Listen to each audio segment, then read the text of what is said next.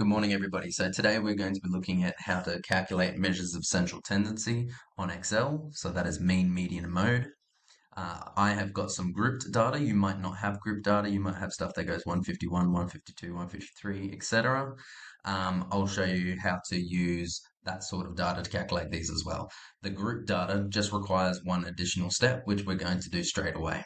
So that additional step is we don't know whether the one person that was asked between 150 and 155, whether this be heights, for example, we don't know if it was a 150 or a 154 or 152, etc. So we're going to need to use a midpoint, and that will be our best guess for what their value would represent. So to add in an extra column, I'm just going to go up to the column to the right of where I want it. I want it in between this groups of frequency, and I'm going to just click insert. I'm going to type midpoint there, and I'm going to provide the midpoint for these ranges, 152.5, 157.5. And once I've got a little bit of a pattern going, if I highlight those, click this green square and drag, it'll finish that pattern off and it'll give me all the midpoints that I need for these groups. So at this point, I could ignore this column, delete it, whatever, and this would be just like having normal data that is not grouped. I will keep that there just for now, just for reference.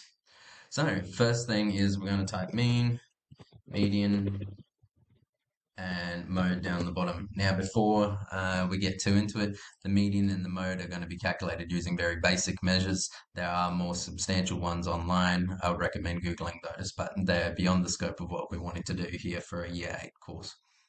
So we need some additional columns to be able to calculate these mean, median, and modes. The first one is we need to have a score times frequency column. That's going to be useful for us to calculate the mean, and we also want a cumulative frequency column to be able to calculate the median. If you ever want to extend a column width, you can just go in between the two columns you want to expand and double click, and it will instantly go to size.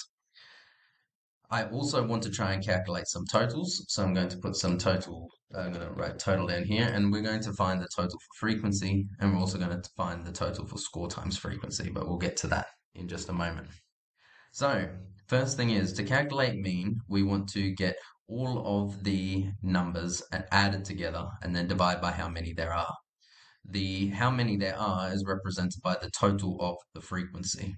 So, whilst we have all the frequency values there, I'm going to go below it to calculate the total. To do that, I'm going to write equals. That tells Excel we want to do something. And then I'm going to write sum. As you can see here, it says add all the numbers in the range of a cell. I can double click this, or I could just click the starting of a bracket, and that will recognize that you want to do that function. But if you don't do the bracket, you can double click and it instantly goes to there as well. It now wants you to highlight all of the values you want to add together. So I'll do that. Ending the bracket will allow it to finish up the sum that it wants to do, and pressing enter will give you a value. So I have 22 different values, and that will be my denominator for the mean. It is my n value. Now for my numerator, the top value, that is adding all the values together. This here, the midpoint, is going to be our best representation of this one frequency. But if I go down to this 5, we're going to be basically saying that there was 5 167.5 values, which means I would have to add 167.5 together 5 times, or that is just the same as timesing the two numbers together, which is what we're going to do.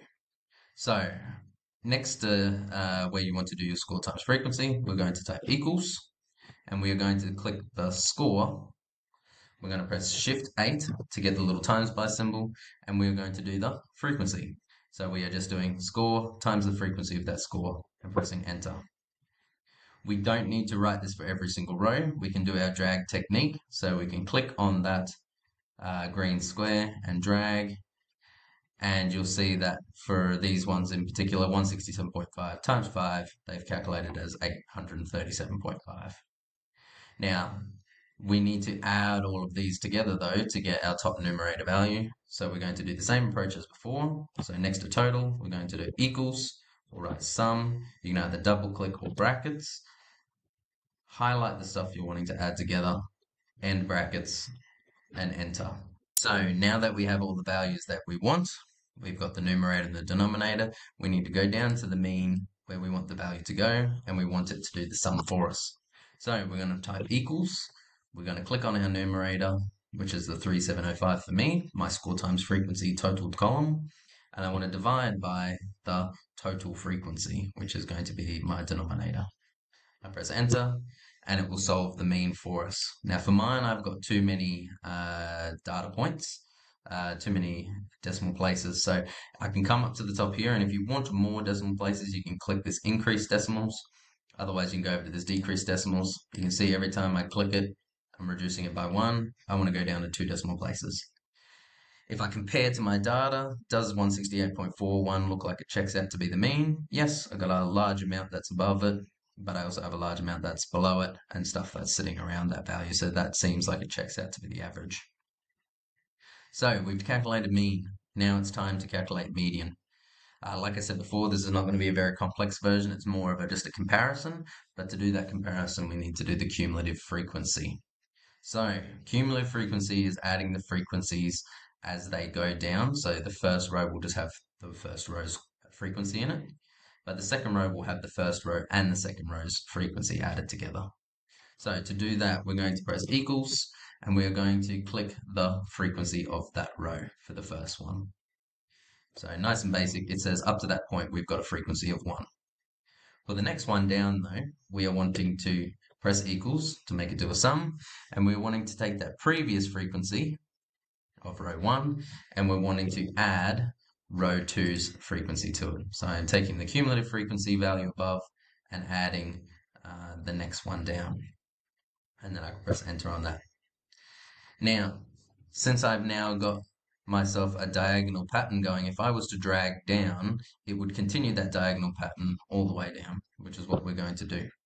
So I can click the green square, and I can drag that all the way down, and we should see my total cumulative frequency should add up to be my total. All right, so median. Median is the middle value. To find the median position, we do the formula of n plus 1 divided by 2. We are going to do that. So we're going to go equals, we're going to go bracket, so we can do our n, that's our total frequency, plus 1, end our bracket for that, and we can do divide by 2. This will tell us the position for the median, and our position is the 11.5th frequency. And all we're going to do is we're going to compare that to the cumulative frequency to find which one has the mean in it. And we're just going to highlight. So right now I've highlighted the mean yellow, and I'm going to highlight whatever row associates to the median as yellow as well. So cumulative frequency says the first value is in here, the second and third value is in here, fourth, fifth, sixth, seventh, eighth value is in there, and this one has the 9, 10th, 11th, 12th, and 13. So the 11th.5th value must be in this row somewhere. So I'm going to go over to the group, and I'm going to say that there is the median. If you get a median that sits in between two, so example 8.5, that sits between the 8th value and the 9th value, which would be in this 13. Both of these, in between these rows is where the median would be, and you would have to go in between these midpoints to try and find that value. All right, lucky last, mode. Mode is an observational one as well. We are just going to look at the frequencies, and whichever ones have the biggest frequency will be the mode. If there's multiple with the biggest frequencies, we're going to say it is multimodal or bimodal or trimodal, depending on how many there are. I have 3, so I would say that this is trimodal. I'm just going to highlight the mode a different color. So I'm going to go up here and go blue, and I'm going to highlight all of the ones that have the highest frequencies as blue. I could also highlight the groups. However, we'd have to work around the highlighting that we did for the median before.